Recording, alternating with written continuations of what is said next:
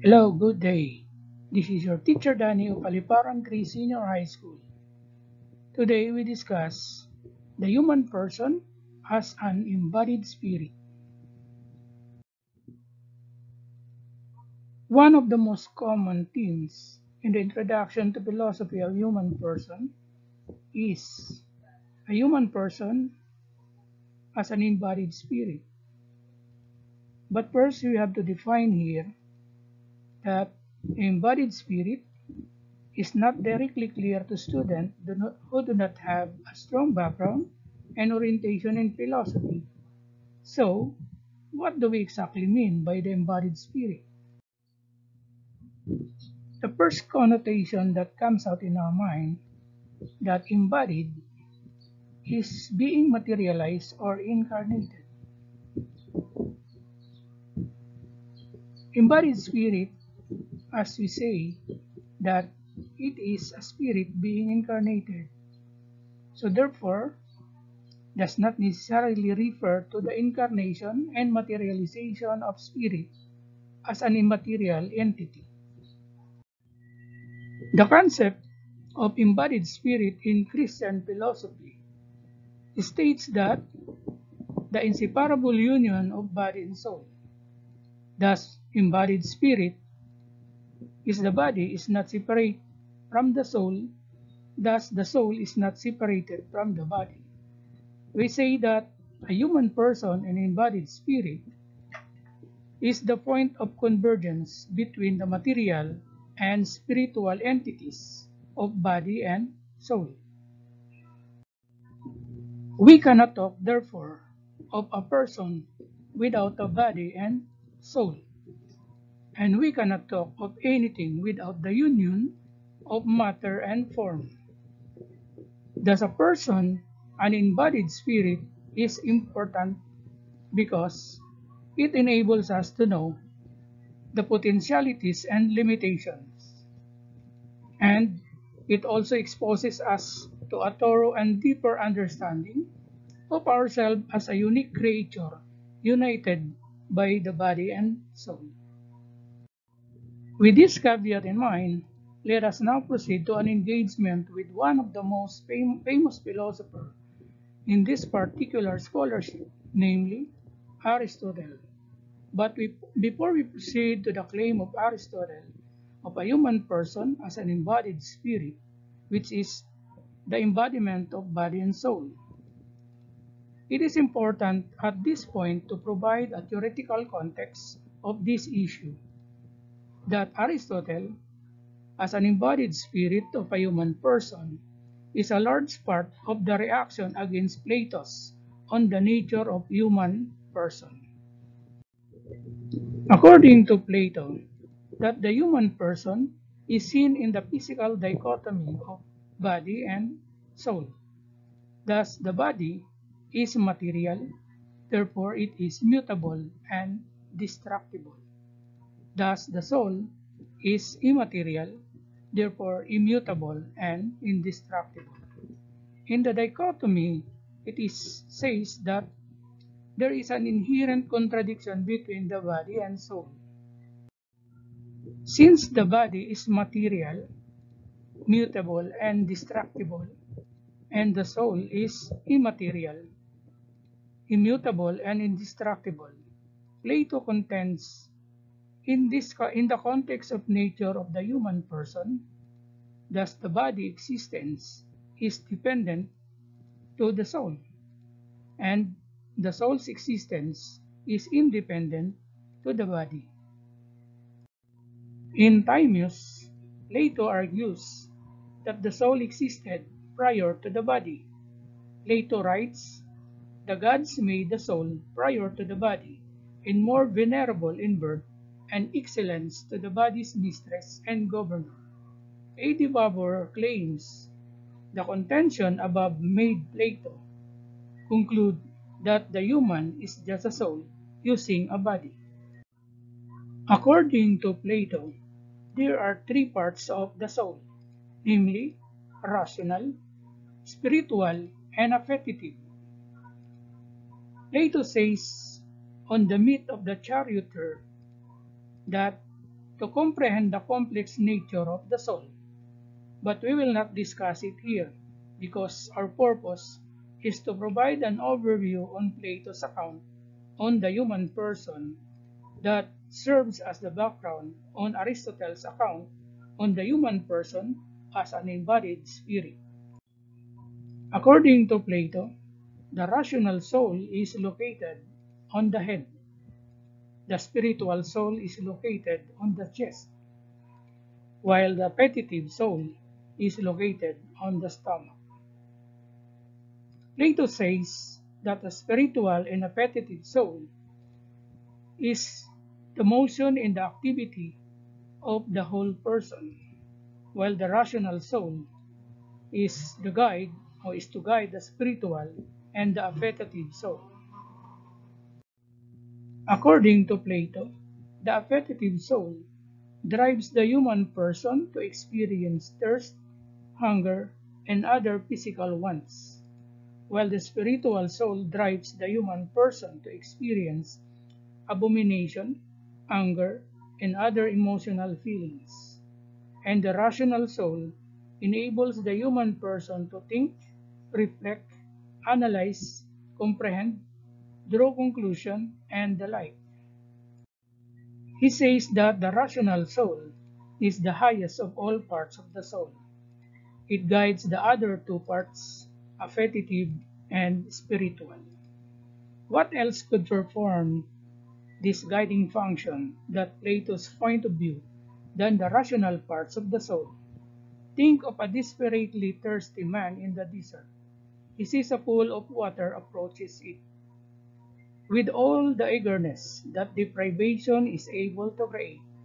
But when he reaches the pool, he sees a sign: danger, do not drink, polluted. He expresses conflict within. His desire urges him to drink, but reason tells him that such sign usually indicated the truth, that polluted water will make him ill or may kill him, and that if he drinks, he will probably be worse off than he doesn't. He decides not to drink. In this case, it is the rational part of the soul that opposes his desire. His reason guides him away from the water. The principle drives the person to drink is the appetite, and the principle forbids the person to drink water because it is polluted is the reason. Another example could be that of a man who is angry with another person because he insulted him. Out of anger, he may desire to kill his mocker, but he does not actually kill the culprit because he knows that if he does, he will be in prison. With the same thread of reasoning, argues that the spirit in man that makes a person angry with his derider, yet his anger is curbed by reason, that is by rational soul. Again, for Plato, desire, spirit, reason makes up the soul. Desire motivates, spirit animates, reason guides. For Plato, if reason can successfully guide desire and spirit, the person will attain the will-balanced personality.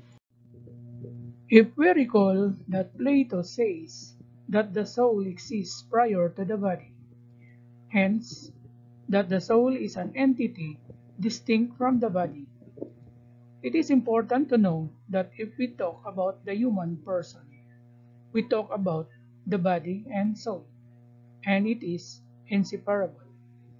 But it is not the case for Plato, because Plato believes that the body and soul are separable, and according to Plato, that the human person is just a soul using the body.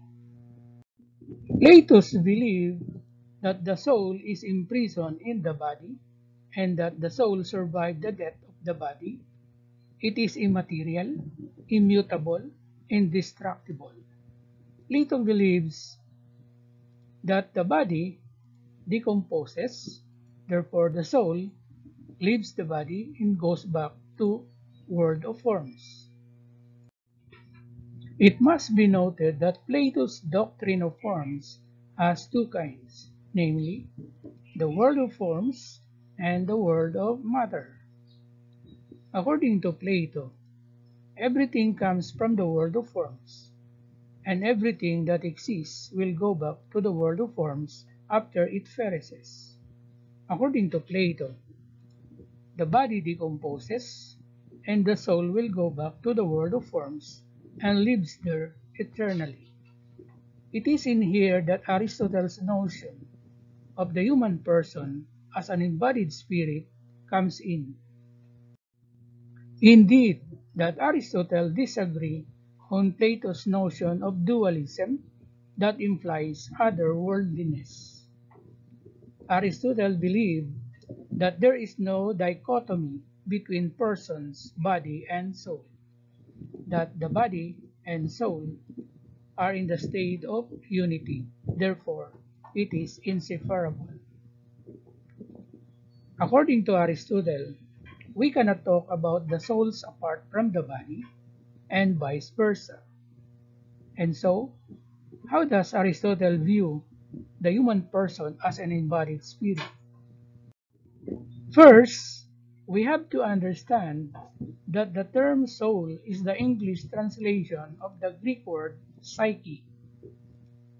For Aristotle, the general definition of soul is the concept of life, and the soul for Aristotle is the principle of life, and it suggests that anything that has life has a soul, and the principle of life that the soul drives the body to live, and indeed, it animates the body. If the soul is the animator of the body, and the body is the matter of the soul, Aristotle believes that the soul is the form of the body, while the body is the matter of the soul. According to Aristotle, everything that exists is composed of matter and form. Therefore, it is inseparable. Hence, we cannot talk of anything if either of these entities is not present. In the context of human person, Aristotle believed that the body and soul are inseparable, and that human person, therefore, considered as a whole. Because of Aristotle, anything that has life has a soul, and the plants and animals, in addition to humans, have soul. And Aristotle distinguishes that there are three levels of soul, that of plants, that of animals, and that of humans.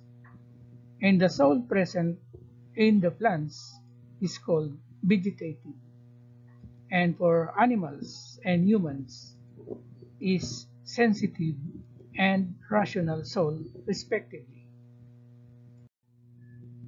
Aristotle believes that plants have souls because they possess the three basic requirements for something we call living being: the capacity to grow, reproduce, and fill itself. However, plants do not share higher level of soul, but they have the capacity to grow, reproduce, and feed itself. Plants does not have the capacity of feeling and thinking, while sensitive soul has the capacity to grow, reproduce, and feed itself. Unlike vegetative, the sensitive soul has the capacity of sensation.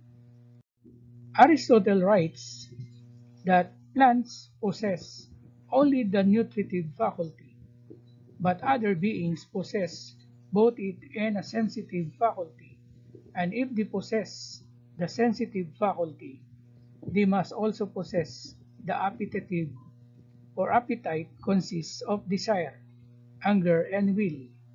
All animals possess at least one sense, that of touch, anything that has a sense is acquainted with pleasure and pain, with what is pleasant and what is painful, in anything what is acquainted with this has desire, since desire is appetite for pleasant. Lastly, the rational soul has the capacity to grow, reproduce, feed, and feel. It is capable of thinking. Aristotle believes that the highest level of soul is present only in humans. Since humans possess the characteristics of animals, they have the capacity to grow, reproduce, feed, and feel. According to Aristotle, the human person is just an animal that thinks.